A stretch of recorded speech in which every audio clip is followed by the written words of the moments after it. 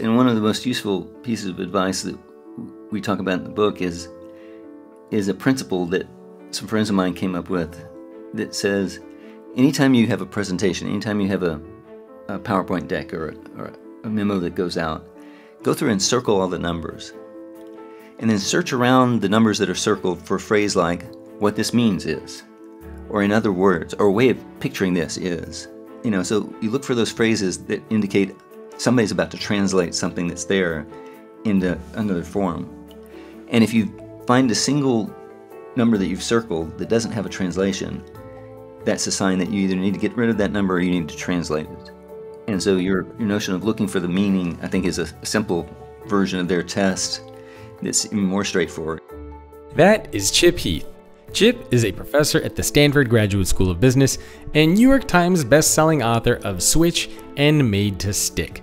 He has a new book out called Making Numbers Count: The Art and Science of Communicating Numbers. Today we are talking about his new book, Making Numbers Count. As Chip shares in today's conversation, humans are actually really bad when it comes to making sense of numbers. And today we're going to find out why that's the case. We also explore how to use numbers in a way that people will listen to what you're saying, what the curse of knowledge is, and Chip shares a few basic yet practical tips you can implement when you are communicating with numbers. We just talked about with rounding, but it could also mean that you have the curse of knowledge, and that you look at the number and you understand what it means, and you expect everyone else to do it, and that's where you're making the mistake. And so if you're using that phrase to say, we need to simplify our numbers, that's a good impulse. If you're using that phrase to say, we don't need to translate because everybody already understands our numbers, that's false. It's false on average, and it's false in society, because we get back to the millions and billions problem. It's like, without translation, those are just lots.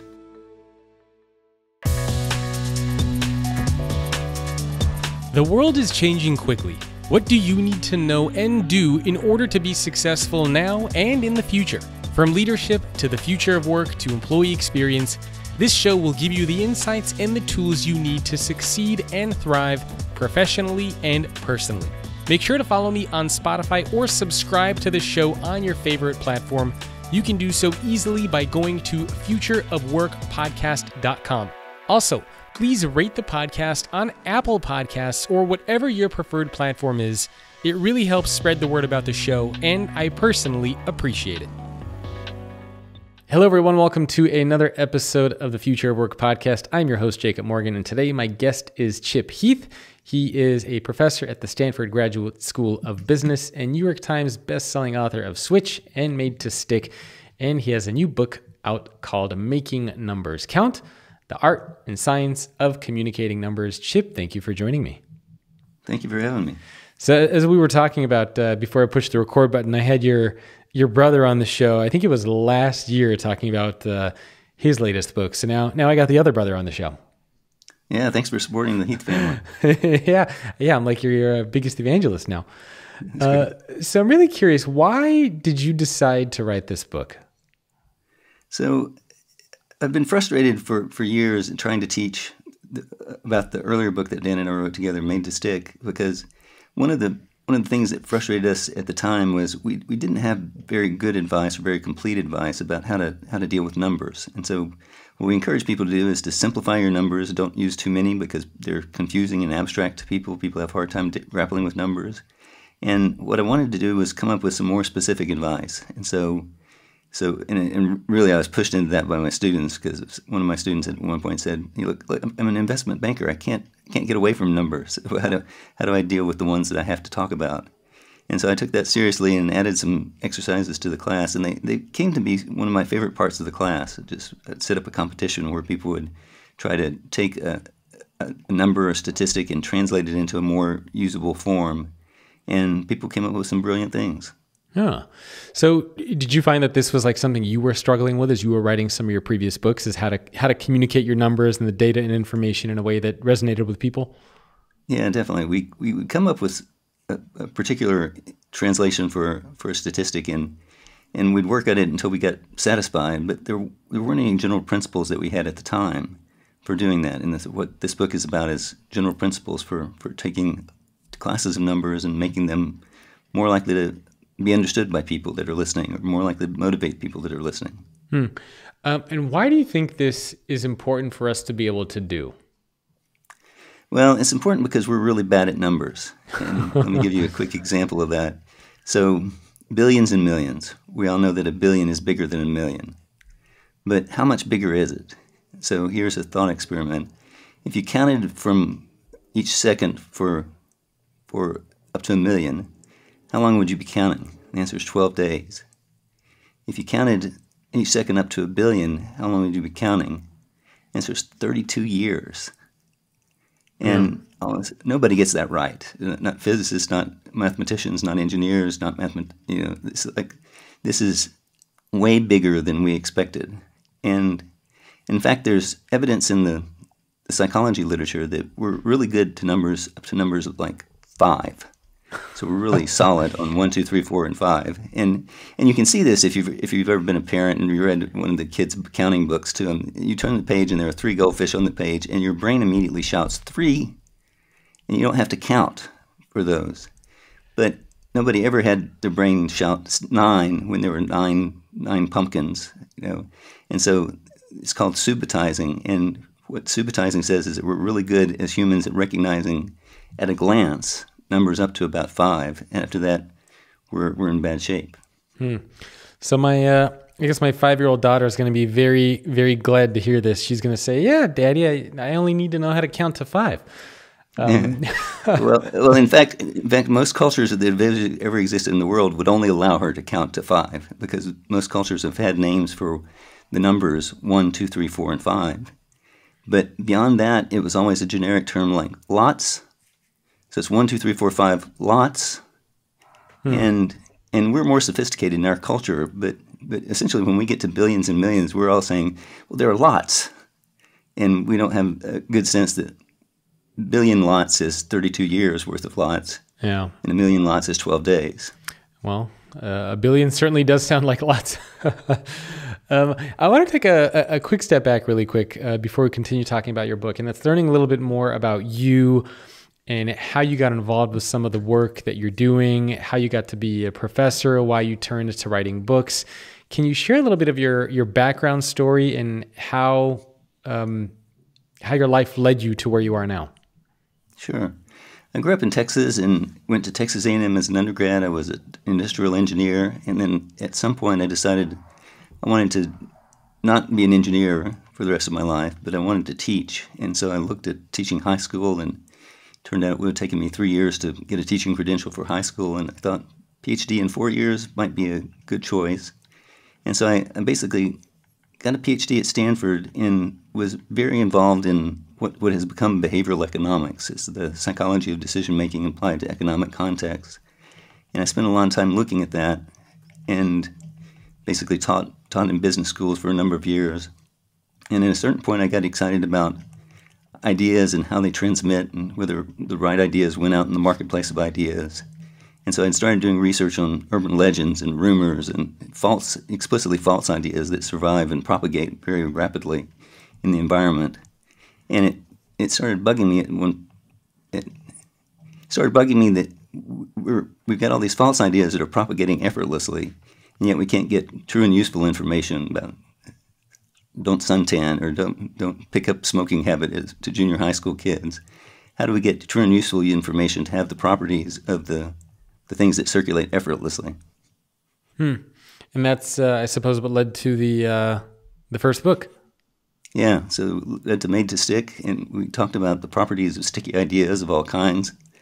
And then our second book was about change, because we found that a lot of the people that were coming to a book about sticky ideas were trying to make an idea stick about change. Yeah. And so okay, and I suppose that brings us to where we are today. And it sounds like with each book that you've been writing, it seems like you're tackling something that you're faced with in your life, like concepts, ideas, challenges as well, right? Exactly. Yeah. Yeah, we wrote Switch because we had both tried to change at various points in time, and we were looking for the best hints that we could find from the literature on change and how do we resolve this conflict, this inner tension that we have between what we know we ought to be doing and what we really want to do. Yeah, which is, I think, something a lot of people struggle with. And so with your current book on numbers, let's kind of jump back into that. And why is it you think we're so bad at numbers? Because some people listening to this might say, oh, I'm a numbers person. I'm great at numbers. But collectively, it sounds like this is something we're not really good at. Yeah, and to the numbers person, I would say, you've invested a lot of effort in learning to speak a language. And that language is not a natural language because, most cultures have existed without that language up to the present time. And we luckily were born into a society and a culture and a set of world cultures that have grappled with numbers. But our brains still weren't attuned to those things. And so when somebody says, I'm a numbers person, what that means is they've invested a lot of time and effort learning to make those numbers work. And so what we need to do once we do the analysis that our training has led us to do, we want to be in a position where we're going to be able to translate that analysis, and there's an entire set of skills about translation that nobody ever teaches us to go along with our analytical skills. Interesting. So when you say an entire skill of translation, you mean like having a number or information and making sense of it and telling a story behind it? Yeah, let me give you the simplest possible example. This is an example that comes from a group at Bing that run the Bing search engine for Microsoft. And what they found is that people would be binging the system for facts. So what is the land area of Pakistan? And it turns out it's 340,000 square miles. And what they started experimenting with doing is giving people a simple perspective phrase, a simple comparison to help put that number in perspective. And so they'd say, the area of Pakistan is 340,000 square miles. That's about the size of 2 Californias. And what they found is that when they gave comparison phrases, people were likely to remember things more in a day, in 6 weeks from now. They followed up with some people a month and a half later. And accuracy essentially doubled at all those time scales, and essentially doubled even if the comparison phrase was a little clunky. So 2 Californias is a pretty vivid picture in people's minds, at least in the States. 5 Oklahomas for U.S. residents is not quite as intuitive, but 5 Oklahomas, you did better, about twice as good as people that without any comparison phrase at all. And so what translation means is that math is a foreign language to us. And so we would never insert a random phrase or story in Japanese or German into an English translation, into an English-speaking meeting in the United States without translating it. And yet very often we throw our numbers up on the graph or on the PowerPoint slide, and we're not translating those numbers. And what the Bing experience says is that even simple attempts at translation go a long way. Yeah, and I suppose, and you have a lot of great examples in the book, which we can certainly touch on in a few minutes. And I suppose this is an important topic because numbers is a part of our everyday life for how we communicate, for how we make decisions, for everything we do, both personally and professionally. And so if you can get your point across and tell a story with those numbers, it sounds like you are more likely to be able to drive change at work and at home and pretty much in anything that you're involved in. Yeah, and I think if you think about the change problem, is you've got to understand where you're going with the change and understand the need for change. And so there's a cognitive component about that, about just do I grasp the world correctly? And then there's a motivational component about that. It's like, do I want to do this? Do I think it's important? Do I think it's necessary? And what we've got in the book are tools that help take abstract numbers and first make them easier to understand, and then also make them more motivational. So let's start off with maybe some common mistakes that maybe leaders or that we in general make. So when we're trying to communicate numbers and tell a story with data, because everybody loves data, right? Everybody loves information and numbers. We feel like we use it all the time to make a case. You see it on TV all the time. It's in every aspect of life. Where do you see some of the big mistakes for how people communicate using numbers and data? Well, let me give you one.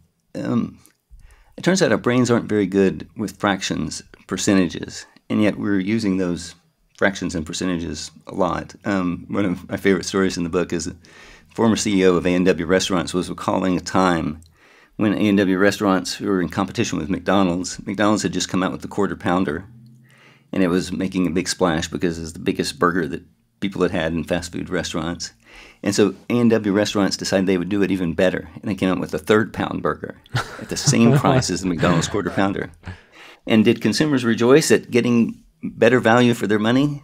No, they actually complained that they were getting ripped off, because a third pounder, in their mind, there was a 3 in that number, and a third pounder, 3 is smaller than 4, and so A&W is asking them to pay the same price for the 4 quarter pounder as for the third quarter pounder. Interesting. And so they got it exactly wrong from what we did.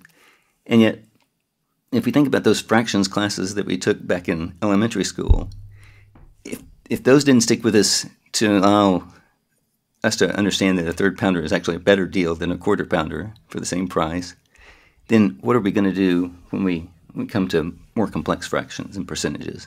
Yeah, that's pretty funny. Let me give you one of my favorite examples in the book. This was by a master's student who took one of our workshops that we ran in preparing the book. And she started with the statistic that about 40% of Americans, and this is pre-COVID, but about 40% of Americans admitted that they sometimes didn't wash their hands after using the bathroom. And that sounds kind of gross, and 40% sounds kind of large, but here's another translation of that that's more concrete and doesn't involve the percentage. What that says is that 2 of the last 5 people you shook hands with didn't wash their hands after using the bathroom. And all of a sudden, when I've been in crowds and I've read those 2 side by side, the 40% versus the 2 out of 5, there is a visceral response to the 2 out of 5. I mean, people start reaching for the hand sanitizer immediately. and that's just by taking an abstract percentage and turning it into a concrete example of that percentage.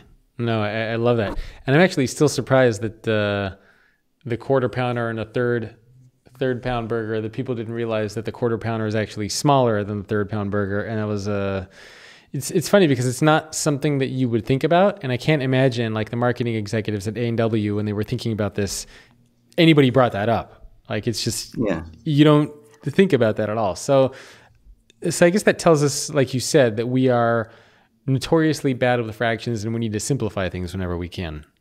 Well, and it also speaks to, this is the big villain of communication that Dan and I found in working on our first book, Made to Stick, is something economists and behavioral psychologists call the curse of knowledge. And what the curse of knowledge says is that as we know something better and better, it gets harder and harder for us to picture somebody not knowing what we know. And so if you've ever been on the other side of a conversation with a doctor or a lawyer talking about medicine or the law, you've been on the other side of the curse of knowledge. Yeah. And that expert cannot imagine what you lack in your picture of the world. But it's not just fancy people with lots of degrees. It's asking an 11-year-old that you know about his favorite video game, and you will be on the other side of the curse of knowledge. An 11-year-old cannot fathom the depths of your ignorance about that game.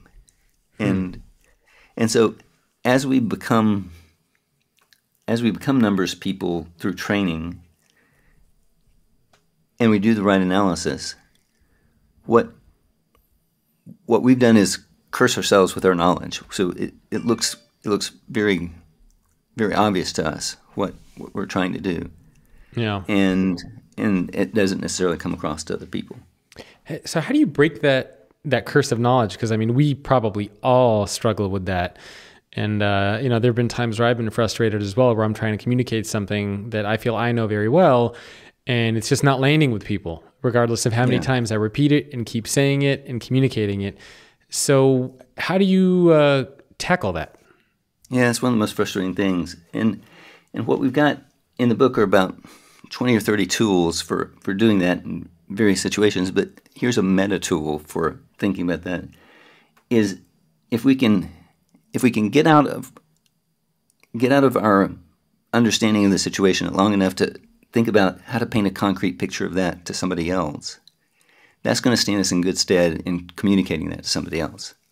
So, for example, one of the things that puzzled me for a while, a few months back was there was a container ship called the Ever Given that had blocked the Suez Canal. Do you remember this? I do. Yes, yes, yes. Interfering with world shipping because there was a critical artery that, and I never understood the Suez Canal was quite as important as it is. But it wasn't clear to me in my mind how a single ship, could back up a full shipping corridor.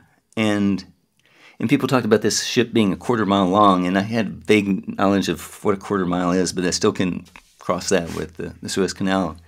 And then finally somebody said, you know, the Ever Given is longer than the Empire State Building. If you take off that thin, tiny antenna that goes on the top of the Empire State Building. And so now I'm picturing the Empire State Building on its side going across the Suez Canal, and I can start to see, yeah, there might be a problem there. And so that notion of going for something concrete that's much more concrete than a mile long, or much more concrete than just saying there's a container ship stuck there, that moving from abstract to concrete by painting a picture is an important tool that should stand you in good stead anytime you've got an analysis. Yeah, no, I love that. Well, let's talk about some of the other tools that we might be able to use. So one of the things, for example, that I remember I was taught, and I can't remember if this was in college or where this was, but to always try to tell a story with the data. And I suppose that's very related to some of the stuff that you're talking about. So moving to this kind of concrete concept, I think makes a lot of sense. Are there any other, maybe some of your favorite tools that you talk about in the book that people should be implementing? Sure. Yeah. And I want to lower the bar a little bit from the people that tell us to tell stories with our data, because when I think of a story, I think of something with a plot and characters, and it's complex and it unfolds over time. And turning the Ever Given into the Empire State Building is just a picture. It's not a story. And I think that picture is important in most situations, and more than the story. But let me give you an example where there is a story, and it deals with one of the most simple numbers that you can imagine. It's 7 years. And the reason this came up in our class was I'd given my students an exercise to try to push carbon fluorescent bulbs when they first came out. So they were really expensive, but they were good for the environment. They used a quarter of the electricity, and they lasted a long time. And so I assigned my students to get across the notion that this only uses a quarter of the electricity of your standard bulb. And so people set off to do that. And then I started having people report out what their group had come up with. And one group said, well, we ignored your assignment. And they said, we ignored your assignment because using a quarter of the electricity is fundamentally an abstract notion, and we didn't even want to try to grapple with that. But here's a more concrete notion. People hate to change bulbs, and this bulb says it's going to last for 7 years. And so let's use that as the focus of the message as opposed to the electricity. And I thought, okay, you got me on my own turf. You know, I shouldn't have probably assigned you to do a quarter of the electricity when there was another concrete thing to do. But what they did is they took 7 years and made it even more concrete. They said, what this means is if you change the bulb now and your child is learning to walk, the next time you have to change the bulb, your child is going to be in 2nd grade learning about gases and oxygen. And the next time, they're going to be learning to drive. And all of a sudden, 7 years had meaning that I had no clue about just thinking about it. And go ahead. Oh, sorry. I was going to say, I really like the phrase that you said, and I'm wondering if this is something that we can think about. It's kind of asking yourself that question, what does this mean? Because I feel like oftentimes we're presented with data or we have data, but we forget to ask ourselves that question of what does this actually mean? Which I think even just those 3 words, what this means, can really help change the way that we actually use data and numbers to communicate information.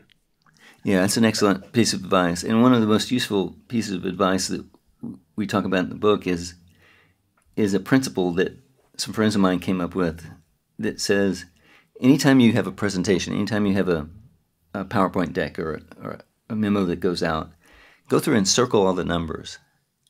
And then search around the numbers that are circled for a phrase like, what this means is, or in other words, or a way of picturing this is. So you look for those phrases that indicate somebody's about to translate something that's there into another form. And if you find a single number that you've circled that doesn't have a translation, that's a sign that you either need to get rid of that number or you need to translate it.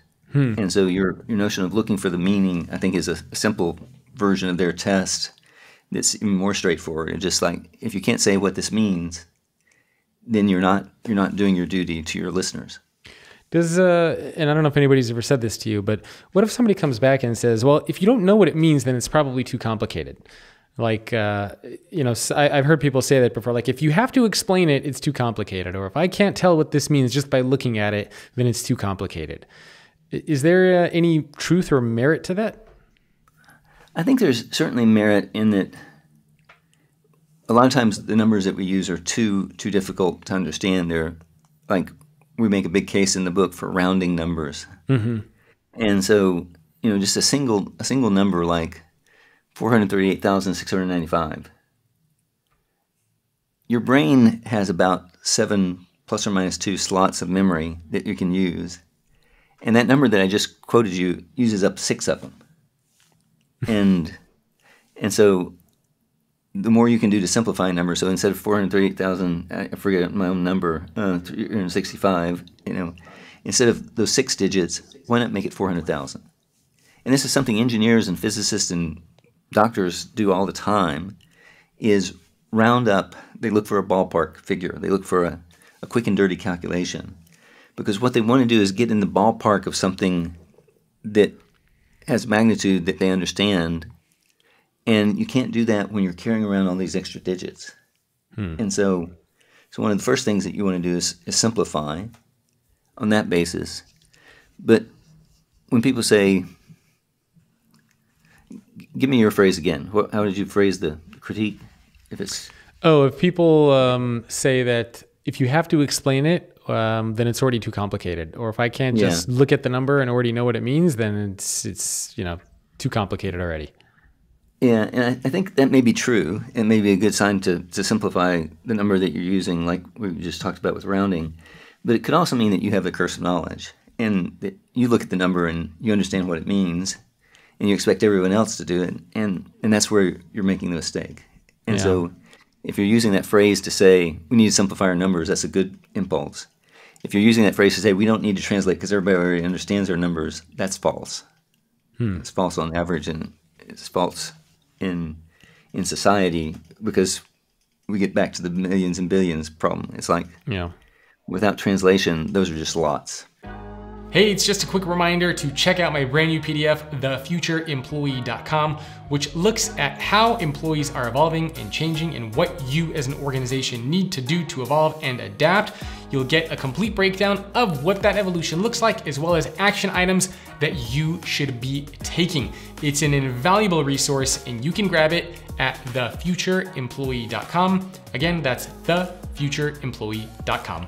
And now back to the show. Well, it's funny because I know, like, in the world of marketing, everybody always says, instead of saying $20, say $19.99, or instead of saying it's on sale for $400, say $399, $99. And it's so it kind of goes like, again, and I don't know if it goes against what you're saying or not, but it's certainly like, you're adding 2 and in some cases 3 extra digits, when instead of just saying $20, you have to say $19.99. So well, and I think there's a reason for that, is they want to fog your brain at that moment, because they want you to think this is a bargain. And if they can keep your brain occupied by thinking in nines, then that's even more impressive, because what happens is $19.99 becomes 19 as opposed to 20. It's 1 cent away from 20. Yeah, it's funny. There's it's like all these little things, but there's so much subtlety in all of it, especially with numbers and how we convey information. It's a really interesting space. Are there some other common mistakes that you find, maybe especially in the workplace, as far as how leaders communicate, or even how individuals communicate when it comes to using numbers? I think we talked about fractions. We talked about making things concrete, asking what does it mean? Any other particular tools or resources that you encourage people to think about? Yeah, there's a whole other class of tools that we haven't talked about yet. And so making things concrete, making things simpler, those are all ways of getting people to understand the numbers. But there's this other sense in which we use numbers in many situations where we want the number to motivate people to take an action. Yeah. And so our favorite example of this is Florence Nightingale, when while she was creating nursing on the side as a field that exists today, she was a trailblazing statistician. She was a trailblazing statistician who basically, she was part of a group that ended up with the mortality statistics that we quote all the time about people are more likely to die from this kind of cancer than that kind of cancer, or from stroke than from falling off a ladder. This kind of mortality statistics are collected in large part because of Florence Nightingale's work with death certificates and getting people to standardize the way that they coded deaths, and so the data was available for people to look at later. But Florence Nightingale was trying to clean up medical practice in the Army, and she did a calculation at one point that said that given the standards of care in Army hospitals at the time, there were 1,100 deaths a year of the young men that had agreed to serve our country that shouldn't have happened because the hospitals in London down the street that were public hospitals were doing that much better at caring for their patients. And so our military hospitals are killing off 1,100 soldiers a year because we're not up to standards on sanitation and best practices. And what she did with that 1,100, that's shocking in and of itself, but she went further and she drew out more emotion. She said, that 1,100 is worse than the bubonic plague, the Black Death. And she went into situations where she said, look, here's a situation where a ship sank, and we lamented as a society that brave soldiers had died on that ship that sank, but there were 3 times the number of people that were killing in our hospitals every year as opposed to that ship. And in fact, we might as well line up 1,100 men and shoot them at the beginning of the year. And that would be kinder in some ways, because then they wouldn't suffer from the sepsis that sits in and waste their body, given our sanitary standards. Now, those are brutal comparisons. But think about Florence Nightingale's position. She's not an upper-class woman. She's a middle-class woman without formal medical credentials, without title, without resources. She didn't have an organization behind her, backing her at that point. And she's talking to military generals and lords of the realm and politicians of all kinds. And she's got to motivate people to make change. And so all those comparisons that we just talked about, the emotional comparisons, are taking a number that has some meaning, because we understand 1,100 deaths is a significant number, but making it even more significant, because it's like, if we don't solve this problem, it's like we're shooting these 1,100 guys. Yeah. And in general, I think that's a good lesson for us, is that good numbers have motivational capacity. And so let me give you an example. Kaiser Permanente came up with a procedure recently that would reduce sepsis deaths dramatically. And sepsis is kind of a silent killer.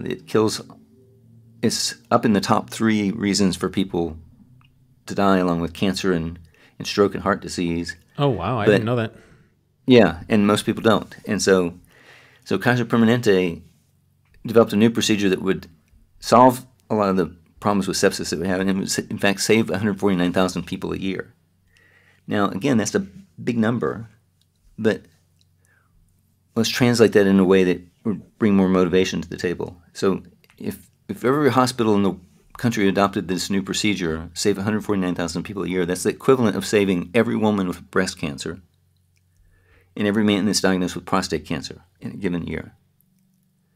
And now all of a sudden, that sepsis work seems really, really important, because we take 2 of the most actively resourced, socially motivated diseases in communities of people that have suffered from diseases, and this is more important than either of those.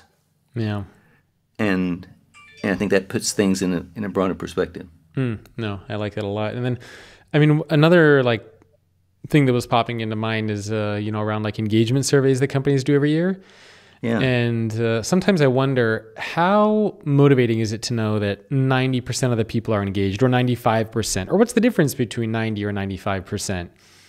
And we do a lot of these types of surveys internally in our companies all the time around satisfaction, around engagement, around learning, around appreciation for our leaders.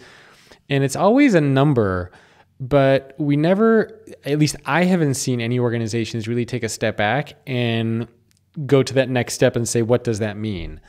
And so I think it would also be very interesting to apply that in some of these other areas, right? So for example, like, when you walk down the hall at your company, 9 out of all the 10 employees that you see are in love with their jobs. Like that's obviously much more meaningful than saying 90%.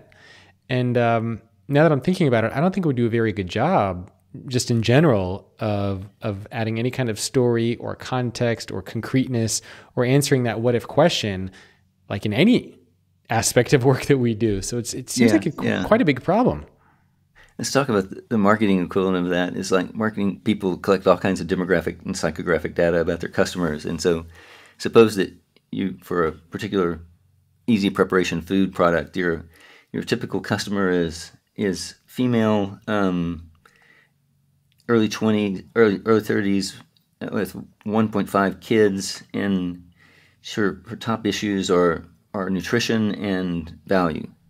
And so that's a bunch of demographics of a kind that you would plot onto a page and say, let's make up improvement in our product for this customer.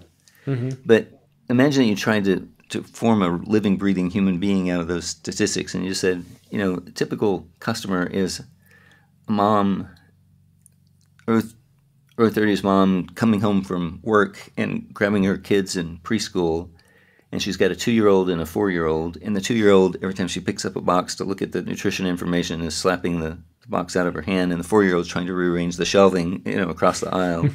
and like we've all been in that position. We've been parents of young kids, and just calling back some of those memories makes a big impact. And yet what we've done is we've taken abstract psychographic and demographic information and just breathe some life into it. And that makes a big difference. And I like that concept of, kind of another phrase, right? Breathe life into it. So I think whenever we're using any kind of data or information, whether you're a leader or not, is you need to ask yourself that question of how do you breathe life into that number or that statistic, and what does that actually mean? Because that would probably be a very useful thing to do.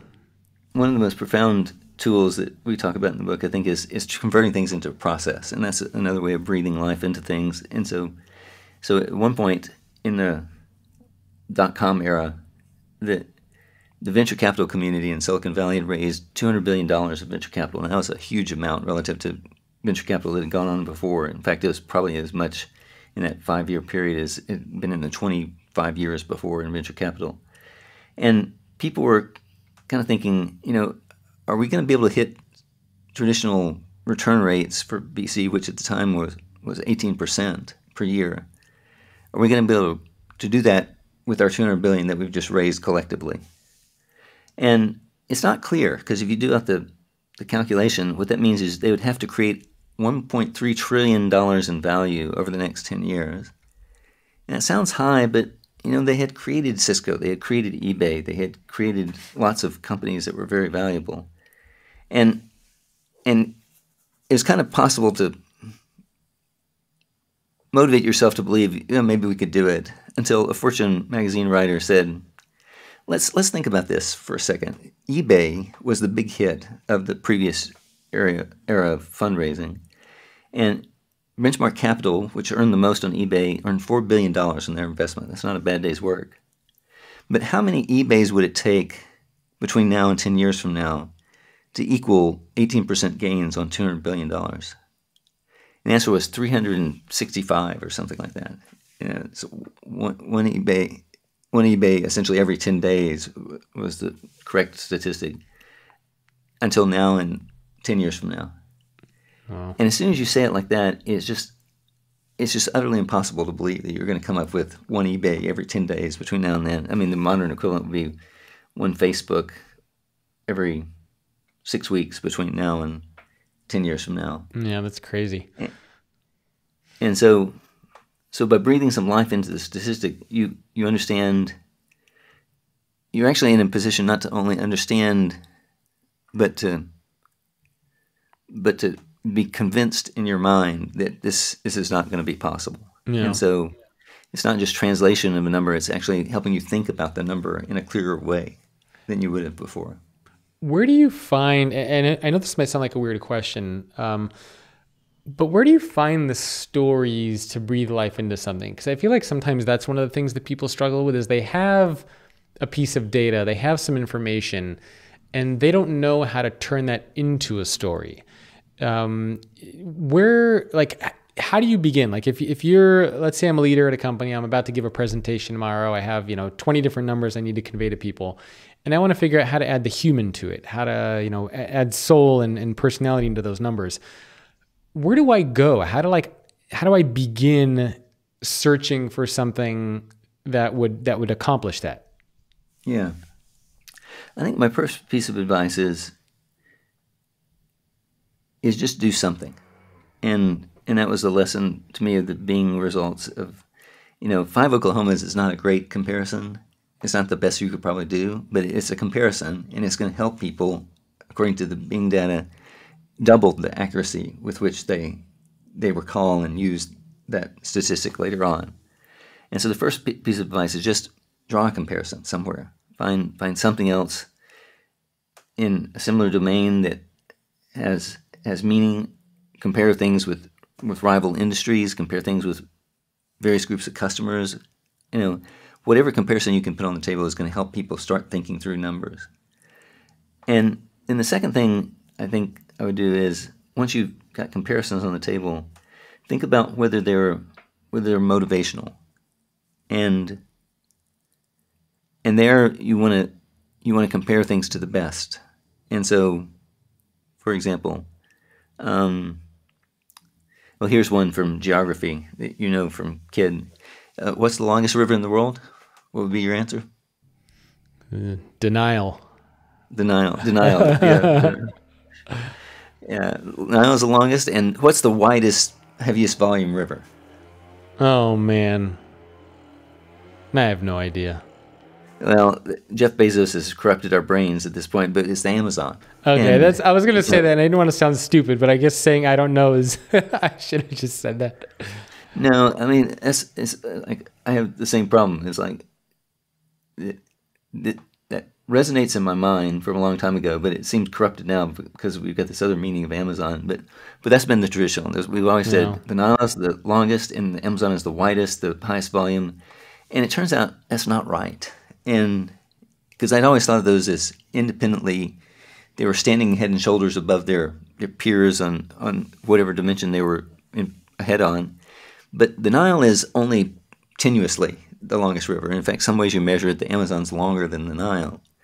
But what is not at all a question is that the Amazon is the widest, heaviest volume river. In fact, of the top 11 rivers, 4 of the top 11 rivers flow into the Amazon before the Amazon ends. And if you took the remaining 7 of the top 11 and you combined them, so this is like the Yellow River, the Yangtze River, the Mississippi River, if you combined the other 7 of the top 11, you still wouldn't equal the throughput of the Amazon. And so what I think is useful about that is, back to the person that's giving the presentation, putting numbers in perspective, you're just looking at the data and trying to add up and parcel out what's big and what's not big. And what immediately becomes clear there is we've misled generations of kids in science classes, because the Nile is just barely longer, but the Amazon, people ought to have a sense of, is vastly, vastly bigger, and bigger in a really consequential way. Yeah. And I think that's what the presenter ought to be looking for. Is there are lots of these numbers that are going to be about comparisons where this is almost equal to that, but there are going to be a few numbers that really drive the process, that really drive the business results. And if we understood those deeply different numbers, I think we'd be in a better position to make good decisions for our group and our company going forward. Yeah, and I love that you said any comparison is better than nothing, because even in your example of the Oklahomas, maybe not ideal, but anything is better than just saying 80% or 50% or 3/4. So as long as you can add a little bit of context to it, even if it's not perfect, you can always refine that over time. But at least it gives people a visual or something to ground themselves to make that number a little bit more real, so to speak. Exactly. And what's your thought on using emotion in numbers? Like, do you find that, if you're someone at a company and you want to convince somebody else to do something, is hitting that emotional button an important factor? And do you have any suggestions on how to do that? I think it's a very important factor because we're essentially divided up into a thinking part of our brains and a feeling part of our brains. And if we're just motivating the thinking part, it's very often difficult to get ourselves geared up and motivated to make a change. And so in our book, Dan and I wrote a book on switch. We talked about those two sides of our brain. And I think business people, on average, are very comfortable with the cognitive understanding part of our brain and appealing to that. But we're a little more tenuous about how to deal with the emotion side. And yet I think the emotion side, change happens when we overcome the reticence and the lack of momentum and inertia that we have to overcome in order to do something differently. And there you need the Florence Nightingale tactic of really making people incensed by this notion that we're killing off 1,100 of our soldiers every year in our hospitals. And she had a graph at one point that showed convincingly that of the soldiers that were dying in a given month in the Crimean War, there was a small number that were shot by the Russians, who were our enemies, and there were about 8 times that number that were killed off by our own hospitals. And when you show comparisons like that, it motivates people at a visceral level that this is wrong, this should not stand, this will not stand. And that's what she used to motivate the people back at home in England when she returned. The generals, the doctors, the chief surgeons, the lords in the parliament, they had to be motivated to tackle an issue. And the way she motivated them was to make the numbers emotional. Yeah, I think that's great advice. And like you said, I think a lot of times we do make decisions not just based on logic, but also based on emotion. So if you can kind of hit that emotion button, you're probably going to have some pretty good success with trying to get some change to happen, whatever that change might be. I know we only have a couple minutes left here. So maybe we could wrap up with just one or two final questions. One of them being, for people who are looking to start to make some kind of change right away as far as how they think about numbers and use numbers, are there any, dare I say, simple yet practical steps that we can take? I know you have a lot of examples in the book, but what are maybe some of the easiest, more immediate changes that people can start to do? I think the easiest change is to take one number in the presentation and translate it. And don't worry about all the other ones. So we eventually want to get to every number translated every time, but just start with one. And pick your most important, but then simplify that number, so no extra cranky 6-digit specificity around the number, and talk about what that number means in general. And so if you look at the revenue, for example, of video games, there's about $200 billion worldwide in the video game industry. There's about $50 billion worldwide in the movie industry, and there's about $20 billion in the music industry. Now, those numbers may or may not persuade you that video games is really important, but if you said video games are 4 times the size of Hollywood and 10 times the size of the music industry, all of a sudden you've got an aha moment. It's like, wow, we really need to understand video games. And it may, for an entrepreneur, it may evoke opportunities there. I mean, think of the award shows that we have for music and for movies. Is there an equivalent award show for video games? And maybe it's that geeks don't look good on red carpets. I mean, that's a legitimate hypothesis. But we ought to have 10 times the award shows for for video games that we do for music. Yeah. And if we got an Academy Award for Hollywood, we ought to have 3 Academy Award shows for the video games industry for various categories. And so taking that number and unpacking the meaning and using comparisons that people already are bought into, I think that's going to make your number stand more on its own. If it could say, compared to everything that we know that is important. So if you're the size of Hollywood, you're a significant industry. If you're 4 times the size of Hollywood, that's really impressive. Yeah, no, I love that. And last question for you is going to be where people can go to learn more about you and grab your book. And if you have any last parting words of wisdom or advice on numbers, feel free to throw something like that out there too. Well, feel free to log over to our website at heathbrothers.com. There's a section on the new book, Making Numbers Count. And I think my major piece of advice is we value people who can, Superman could see through walls. And I think the capacity that you have, if you're numbers friendly and you actually do the work to turn your numbers into something that's emotional and understandable, you're helping other people see through walls. Yeah. And that's even better than a superpower. I love that. Wonderful piece of advice and a great way to wrap up. Chip, thank you so much for taking time out of your day to share your insights with me. I really, really appreciate it. Thank you for having me. And thanks everyone for tuning in. My guest again has been Chip Heath. Make sure to grab his brand new book called Making Numbers Count, The Art and Science of Communicating Numbers, and I will see all of you next week. Thanks again for tuning into today's episode. Please remember to rate and review the podcast on Apple Podcasts or whatever your preferred channel is. I cannot express how important those reviews and ratings are to the success of this show, and they keep allowing me to bring back amazing guests.